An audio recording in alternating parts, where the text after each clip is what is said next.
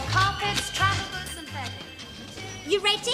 No, I can nip it in a bit more yet. No! Ooh. What is it? 77. Ooh, doesn't it sound a lot in metric? Yes. Well, you put on 4 whatever they are. Centipedes, Miss Brown. Well, whatever they are, you're putting more of them on. Of course, it's all the government's fault. How'd you work that out? Well, it's this sugar shortage. I've stocked up so much, if I don't keep eating it, I'll never get rid of it. But if you keep on like that, you'll be too fat to get into your store cupboard. I wish I could put on weight. I can't understand it, you know. I have a big meal every night. I don't know how you can afford it. I can't. I have to keep going out with these fellas I don't like just to keep body and soul together. Oh, I couldn't do that. Oh, it's easy. I wear a low frock. They have a good look and I have a good look. Yes, but nowadays they expect something afterwards, don't they? Yes, but they don't get it. Well, why do they keep asking you out, then? Well, it's rather like a fruit machine. Once they've made the investment, they keep hoping they're going to get the jackpot. They'd have to pull the handle a lot of times before they got my cherries up. Thank you very much, sir. And if the socks aren't satisfactory, don't hesitate to bring them back. Thank you so much. It won't make a bit of difference. Anyway, the meal cost £7. Then I borrowed this car to take her home so as to be sure of a quick cuddle, and what happened? About half a mile from her house, she gets her door key out and starts feeling for the passenger door handle. You mean she was keen to make a night of it? No, she was keen to make a run for it. Anyway, I borrowed the car again tonight to take her out again. What makes you think you'll do any better tonight? I've unscrewed the door handle. Oh, for the return of the romantic age, when one's heart leapt at the sight of an ankle slipping into a hansom cab. Now it's clunk, click, strip off quick. Where is Mr. Granger? He hasn't returned from his tea break yet, Captain Peacock. I see. Tell him I wish to see him, will you, as soon as he returns? Certainly, Captain Peacock. Ah, Mr. Granger, Captain Peacock was just asking for you, but I told him you hadn't come back for your tea break yet, and he said he wanted to have a word with you as soon as you returned. Oh, I see. Right. Will you take over from me, Mr. Humphries? I'm going to have a word with Captain Peacock. Certainly, Mr. Granger. Shall I take over from you, Mr. Humphries? Get stuffed, Mr. Luke. You wanted to have a word with me, Stephen? Yes, Mr. Granger. It's 11:10. You've had 20 minutes for your coffee break. Your entitlement is 15. How do you account for this? I spent a few minutes in the boys' room on my way back. That's not part of your coffee break. It's the result of it. 5 whole minutes. There was a queue. I don't think Mr. Rumbold will regard that as an adequate excuse. You don't mean that you're going to report me, Stephen? Yes, I am, Mr. Granger. Very well, Captain Peacock. I'm sorry, but it's my job. You mean to be a sneak? It's not easy for me, you know. On the one hand, we have our friendship, and on the other, I have my job to do. And I have to wear 2 hats. Well, you will find no difficulty in that. You're two-faced. Did you hear that, Mr. Humphries? I did, Mr. Granger. Sit here. A glass of water for Mr. Granger. Don't let him drink it all at once. He'll need another 5 minutes off. Thank you so much, Mr. Good morning. Come on, Miss Brahms. Before you go to lunch, Mrs. Slocombe, I want a word with the floor personnel by the centre stand. Well, I hope it's important because I'm dying for me lunch. Miss Brahms, everything I have to say is important. Pompous nit. Brahms, you mustn't use language like that about floor personnel in my hearing. You'll get ladies' underwear a bad name. I want a word with the floor personnel before you all go to lunch. Well, I hope it won't take long. Otherwise, Mr. Herbert of Hardware will have pinched my seat. Some people have all the luck. Do you need me? Yes, juniors as well. Now, this won't take a moment. From the DM/CR to FW/LNGD/SP, re-T. Captain Peacock, what language are you speaking? It simply means, Mrs. Slocombe, from the DM stroke CR, the departmental manager stroke Cuthbert Rumbold, to FW stroke LNGD stroke SP, to floor walker stroke ladies and gentlemen's department stroke Stephen Peacock, regarding tea. What does T stand for? It doesn't stand for anything. You drink it. TEA, tea. They use these initials to save time. Doesn't seem to be working very well, does it? Would if people didn't keep asking questions. Well, people wouldn't need to if they knew what you were rabbiting on about. If I may be allowed to continue, Mrs. Slocombe. Oh, yes, PCO. I beg your pardon? Please carry on. Oh, where was I? You just got to the bit where you were stroking Cuthbert Rumbold. I see you are... Oh, you're not starting on those initials again, are you? Please, Mrs. Slocombe. I see you are concerned about excessively long tea breaks being enjoyed by members of the department under your supervision. I must emphasize that the said breaks are limited to 15 minutes, and to ensure no one takes advantage of this arrangement, personnel will be required in future to enter their departure and arrival in a book to be known as the E, L, and TB book. The 11th is lunch and tea break book. Visits to the toilet will also be recorded, to which end I have provided a separate book. To be known as the WC book. It's an outrage. Absolutely. Do you mean we have to clock on and clock off every time we want a cup of coffee? That is precisely the idea. And every time I want to powder my nose, I've got to stick it into a book first. That is correct. But what if it's emergency and my biros run out? Get someone else to do it for you. It's not the same as doing it yourself. Get someone else to sign the book.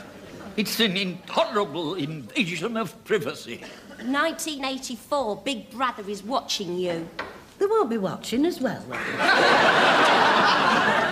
I only have to add that this comes into effect immediately, so I hope you'll all be ready to sign the book back here, sharp at 2. Hey, hang on, just a minute. We've spent 5 minutes waiting, listening to you. Do we get another 5 minutes longer? The customers will be coming in. They will require to be attended to. What about our 5 minutes? Miss Brahms, if you add up all the odd minutes you have taken on top of your normal breaks, I think the 5 minutes are more than due to Grace Brothers. 6 minutes. I suggest that the whole matter should be discussed over lunch. Yes, let's have a disgusting lunch.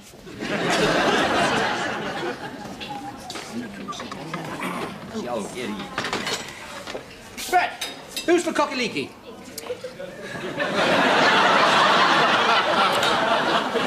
Dumplings? Holds to Newcastle. Who's the grapefruit cocktail? Mine? Where's the cherry? I ate it. You're supposed to be on a diet. I'll thank you to let me make my own sacrifices. One open sandwich. I did not ask for an open sandwich. No, I'm sorry, Mr. Granger, but somebody nudged me in the queue and the top fell off. I'll go back and get it if you want it. I think it fell butter up. Don't bother. You're being brave, having a seafood salad. Oh, shellfish. That's supposed to make you virile.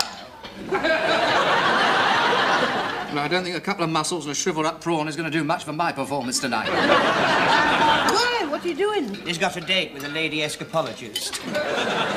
He's taken the handle off the car door so that he can bend her to his will. I always carry a tin opener. Doesn't that take a long time? No, I jab him in the hands with it. Mr. Granger's still got the scars. Could we tear ourselves away from sex for one moment to discuss this clocking in business? Well, I think it was quite humiliating, Mr. Granger, the way you were told off in front of us. Don't you, Mr. Lucas? Oh, I do, Mr. Humphries. I very nearly went over to Captain Peacock to say something really sharp and witty to cut him down to size. Why didn't you? I couldn't think of anything. Well, what are we going to do about it? Well, I don't think you and Mr. Granger should put up with it. It's not just us, you know. I hope I'm unanimous in this. Yes, if both you and Mr. Granger refuse to sign, the management will have to do something about it. Yeah, sack Slocombe. I agree with Mrs. Slocombe. I think we should all refuse to sign. I agree. And I think you two should refuse to sign first. No, we must all not sign together. United we stand, divided we fall. I wish I'd thought of that.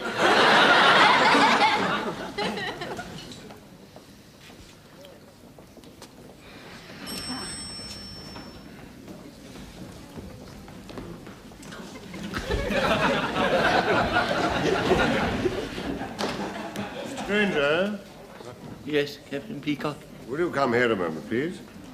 We're all behind you. Off you go. Mr. Granger, return from lunch, 1403. Would you sign, please? I'm sorry, Captain Peacock, but I must refuse to sign your book. I will ask you once more, Mr. Granger. Mr. Granger, return from lunch, 1404. Will you sign, please? Again, I shall refuse. I see. Mr. Granger, refused, point blank to sign book. Twice. Mr. Granger, I shall now report your action to Mr. Rumbold. But, Captain Peacock, all the others refused to sign as well. On the contrary, Mr. Granger, I only asked you, you refused, and you will be reported. That's a brandy for Mr. Granger. Well done, Mr. Granger, the way you stood up to him. Oh, we shall always remember you for that, Mr. Granger, when you've gone. But I thought that we were all going to stand up to him. I only hope I'll be as brave as that when my turn comes. Well, I think you all ought to sign something to say that you won't sign it. Don't worry, Mr. Granger, we're all behind you. Oh, yes, we're all in this together. Only you're in it a bit deeper. Menswear. Yes. Yes, Mr. Granger is here. I see. Mr. Granger wanted to Mr. Rumbold's office immediately. Good luck, Mr. Granger. And remember, we're all behind you. I think we should all go together. He only sent for the ringleader. I'm not the ringleader. I just happen to be the first one out of the lift. Menswear. Yes. Yes, he's on his way. Rumbold's furious you're keeping him waiting. You'd better hurry up, Mr. Granger. You don't want to get a reputation for always being late. You will all back me up, won't you? If you don't look sharp, you won't be here for us to back up. You know, I think you went too far defying Captain Peacock like you did. We did all agree not to sign together. Well, of course, we wouldn't have signed the first time he asked us as a protest, but we would have done the second time. I think he went too far. Mind you, I'm still behind him. Oh, yes, we're all behind him. Only not so close. Have your notepad ready, Miss Ainsworth. I shall expect a verbatim report of everything that is said at this meeting. Come in.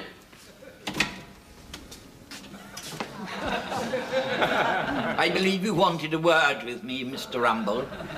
I've been waiting 5 minutes to have a word with you, Mr. Granger. I came as quickly as I could. Do you recognize this book? Yes, I think so. Take everything down, Miss Ainsworth. I've taken everything down.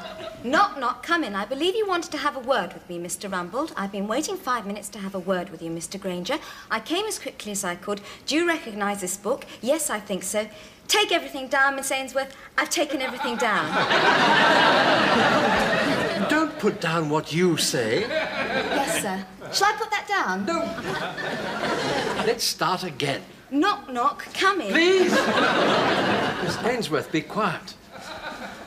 Now, Mr. Granger, do you admit that you refused to sign this book? We all refused. I'm afraid that's not true. I only asked Mr. Granger. But they were all behind me. I see. Led by you. I'm afraid, Peacock, it seems clear we must make an example in this case. I'm afraid so. One rotten apple can spoil the whole barrel.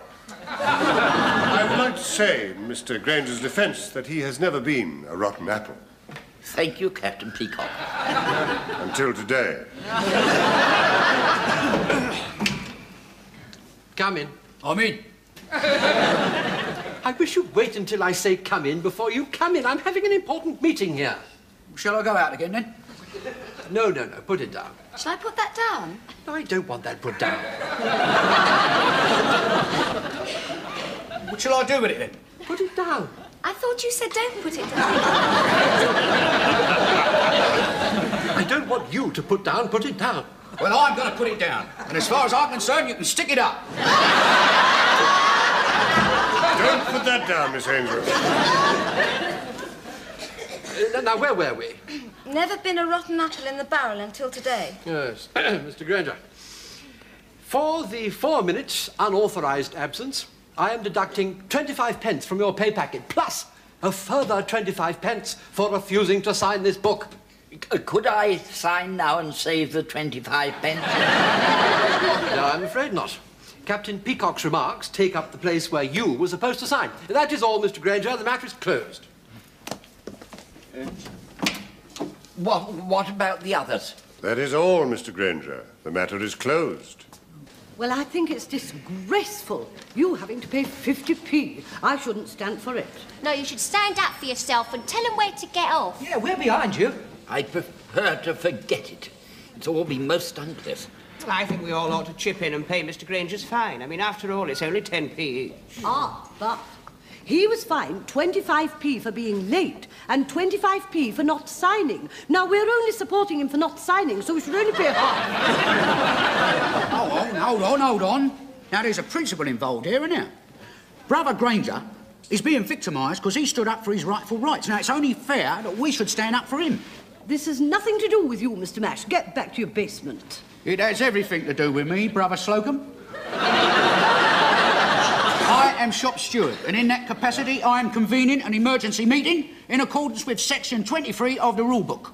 Can we do that? Of course we can. But what about the customers? You'll have to wait. It all comes to a halt when the brothers say so. Well, it's just like the mafia and the cosy nostril. Are you free, Mr. Granger? Coming, Captain Peacock. Don't move, brother. No, but Captain Peacock wants... He can't touch us once I've convened an emergency meeting. We are sacrosanct. Is that true? That is true. Brother Humphries. Oh, doesn't it bring you close when you have a union? I called you, Mr. Granger. I've been convened. Get off the floor, Mash. Unless you want everybody out from here to Harrods, I would not use that tone of voice, Peacock.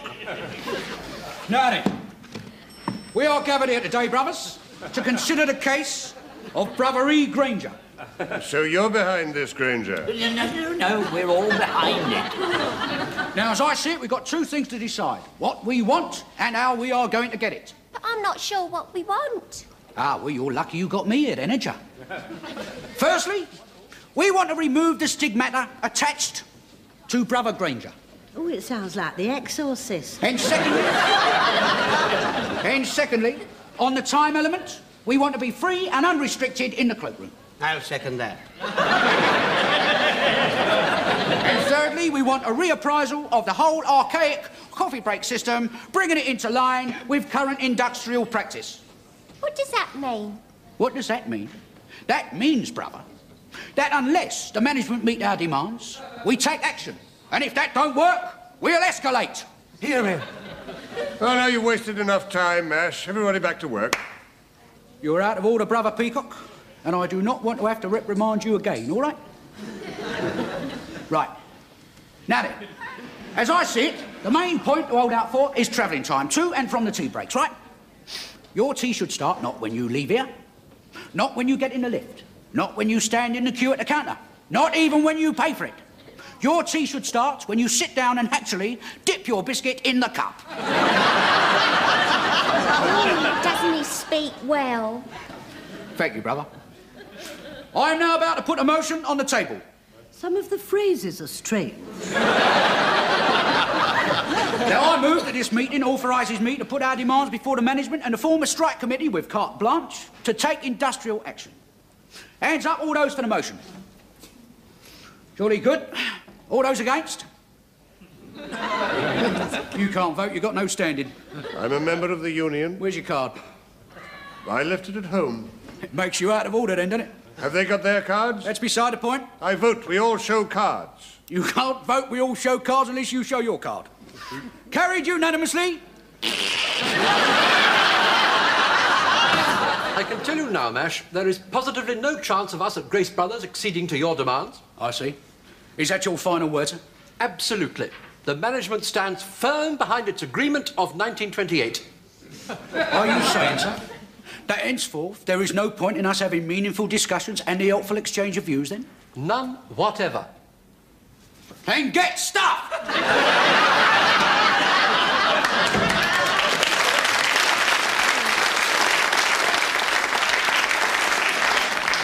Don't put that down, Miss Ainsworth. That's it then, brothers. As from this moment in time, it's go slow. But it's only 3 minutes before we go home. That's all right. Go slow right up to the bell. Well, that's not going to be easy without any customers. In my official capacity as shop steward, Peacock, I'm ordering you to go slow.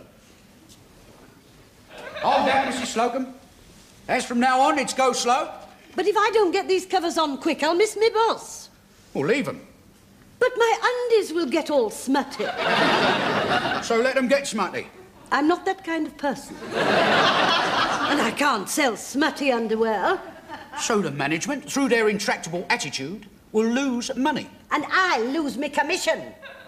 We've all got to make sacrifices, brother. Not when I'm saving for me holidays, we don't. Don't forget, brothers, when you arrive in the morning, it's go slow.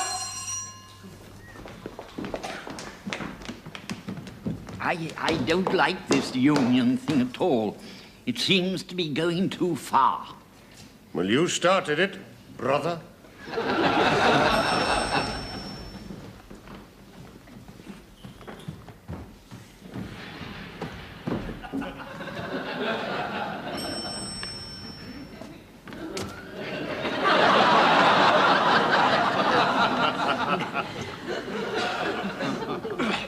Didn't know anything about it anyway, did I? No, I didn't know about it. Well, I'll tell you, brothers, I'm really proud of you. The go slow this morning was 100% effective. I think we put the wind up to management, all right? And if you don't go slow on that apple crumble, you'll get the wind up somewhere else. I think Mr. Granger went slow beautifully. I couldn't tell the difference. Well, I know we're all behind the union, Mr. Humphries, but I must say that I do think 10 minutes is rather a long time to spend on an inside leg.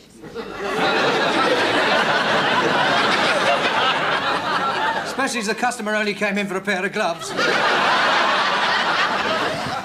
Well, my end has been disaster. Your end always was. Mr. Lucas, if we weren't supposed to be united in a common cause, I would bat your ear hole. I had this Russian lady athlete in this morning. I took so long fitting her for a bra, she left me her address in Vladivostok. I mean, let's face it, it hasn't been a success, has it? I don't think Peacock even noticed. In that case, we'll have to escalate. How? Well, one of the ways of bringing our grievances to the attention of the hierarchy is to bung up the loose with plaster of Paris.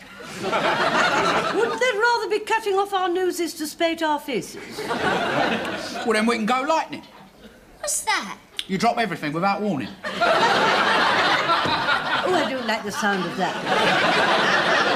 You seem to be getting so militant and extremist. Yes, I can almost smell reds under the beds. There are no reds under my bed, Mr. Granger. No, mind. Mind you, I look every night. Yeah, I've got it. We'll hijack the lift and keep Rumbold inside with us until the management accede to our demands. Miss Brahms and I refuse to be cooped up in the lift for days with half a dozen men. Except as a last resort. It might be your last chance. I mean, our last chance, I'm sorry. Brothers, there's only one thing for it. Bung up the loose, followed by a lightning sit-in. What, in the loose? No, on the floor. And if that don't work, it's a walkout and pickets. I have been here for over 30 years and I refuse to picket. We're only doing it for you. What? Yes, if you hadn't been so insufferably rude to Captain Peacock, we wouldn't be in this mess. Right. I think we ought to vote on it. No vote needed. You give me carte blanche by a democratic majority. Come on in. Let's get down to the shop floor and confront the management. I haven't finished my coffee yet. Well, come on, then. Oh, it really is too bad. It's 4 minutes past 2. So all the old values are disappearing, you know. Is this what we fought for at Dunkirk? Were you at Dunkirk? No, but I just wondered if this is what the people who were at Dunkirk fought for. We don't have anybody who fought at Dunkirk, do we? Never mind. Ah, here they are. As democratically elected spokesman, I have to tell you that unless the management meets our demands, we are all out. The management will not negotiate under intimidation. I'm not intimidating you, mate. If I was intimidating you, you'd get a bunch of fives right up your hooter. Don't let me lose my temper, Captain Peacock. No, please carry on, sir. I'm like a wild animal when I'm roused. Did you hear that? He threatened me. Good afternoon, everybody. I've got a copy of your memo, Rumbold, about the tea break. Yes, well, further to that, sir, the workers are claiming that their tea break shouldn't commence until they actually get the coffee in their hands. Yeah, and we'll get it and all. We're right behind Mr. Granger in this, sir. It wasn't just me, sir. Yeah. We are not travelling up and down in your rotten old lift to your rotten old canteen in our own time, sir. That's quite right. The lifts are not up to it. My tea break begins when my tea is handed to me. And what's good enough for me is good enough for you. That's it, brothers. We've won. That's the power of the union. Well, I'm very glad I held out. Well done, Mr. Granger. We were all behind you. So, in future, your tea will be handed to you. Goddard. So now, you won't have to leave the department at all. Carry on, everybody. You've all done very well.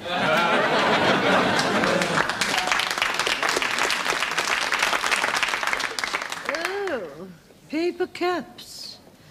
And you know, I always rather enjoyed my walk to the canteen. Yes, and I enjoyed my ride up in the lift. I shan't see my friend behind the counter. Never mind, brothers.